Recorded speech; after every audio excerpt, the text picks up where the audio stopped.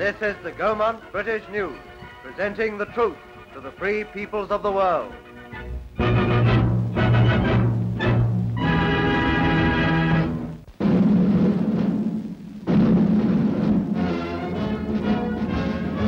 Flags of all those who fight the Axis in the most significant parade ever seen in Cairo. General Wilson, C&C Middle East, gave the award of the Victoria Cross to Brigadier Campbell for valor in the attack on Wadi Akrit, and to Major Patourel for conspicuous gallantry at Tabourba. Then the march passed, General Sir Henry Wilson taking the salute. The fighting services of the United Nations, men, tanks, warplanes, and the modern equipment of supply and engineering